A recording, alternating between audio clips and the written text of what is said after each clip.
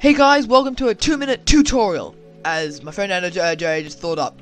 I just had this problem, so I'm going to solve it for everyone else who had this problem too. I had to spend a bit of time trying to fix it. I fixed it, and here is my solution.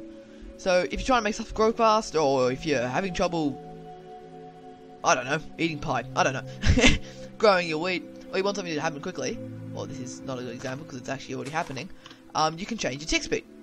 And this is changing how many times ticks occur in Minecraft, and every so often, every so many ticks, something happens. Oh, some things happen. Like this growing, every so many ticks, it grows up at one stage. So if you change the tick speed, how commonly these ticks occur, you can get it to grow lightning fast. So if I change this to 800, grows instantly.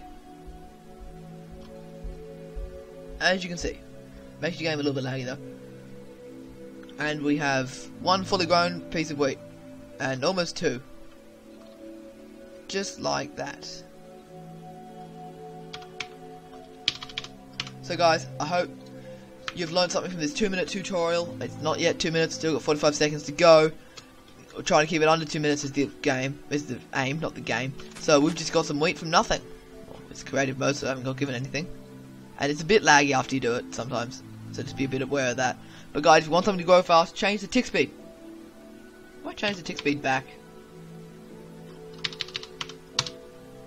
There we go, change it back.